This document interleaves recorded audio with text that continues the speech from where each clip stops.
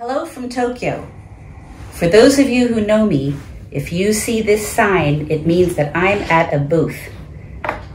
I'm here choosing prints for the IFPDA fair, which starts at the Javits Center from October 26th through October 29th. I'm going to be showing new woodblocks by Tamekane Yoshikatsu.